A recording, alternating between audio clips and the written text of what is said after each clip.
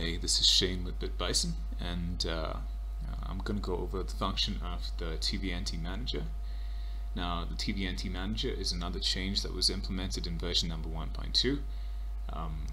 What the TVNTManager does is, actually in the previous versions I had most of these functions that most people would actually use. So you have a next level function, a pot smashing function, a coin pickup function, a life lost event, and a player dead event. And these events are triggered, like for instance the first next level event is triggered when the player character reaches the end of the level. So I'll show you what that looks like right here.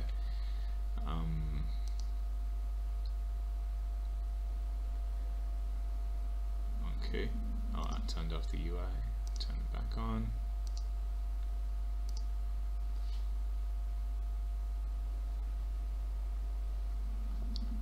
So let's turn this off as well.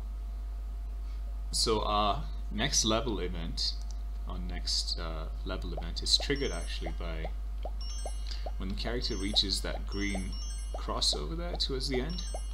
That's when the next level event is triggered, right there. So it helps you kind of pull that stuff out.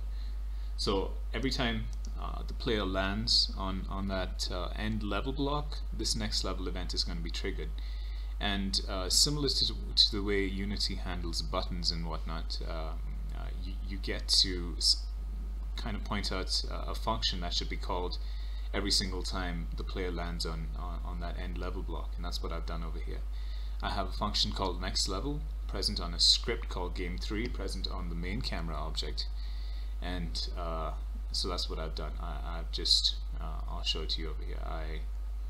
So I'll take this, delete it, add it again. What I do is I drag the main camera in there, and then I go looking for the game3 script, and I look for the next level function. And so this is going to be triggered every single time, as I said before, the player lands on the green cross. Now you get the same thing for the pot smash events. So again, let's actually talk about the coin pickup events, which are similar. Now you have the player picking up these coins over here. I click on the play, and you see that scope pop up and drop back off. Now that's triggered by the coin pickup event. So every time a player picks up a coin, it sends out a coin pickup event, and it looks for the TVNTManager and triggers this coin pickup event. And now again, like I've done with the next level event, I have a script on the main camera which has a function called pickup coin, and these functions need to take a vector3 as an argument, because that's the way they've been formulated, and that's the position of the pickup. So if I want a score spawning from that position, I need the position to be able to score, to spawn the score from there. So that's what I have over here. Now it's exactly the same thing for the pot smash event, so I'm not going to go over that. Let's look at the life lost event and the player dead event, which are very similar to the next level events. Now every single time the player loses a life, we have a life lost event, and every single time the player dies, we have a player dead event. And now if you were used to the first version of the Verby Noun Toolkit, version 1.1 and below, the player actually just had a single life, but lives have been added into version number 2, and the player can have multiple lives, and this value depends on, again, if you look at it from here. Let me delete this. Now run the game again, and the value for the number of lives the player has is actually, should rather be correlated to the number of stars that you have up here, or hearts that you have up here actually.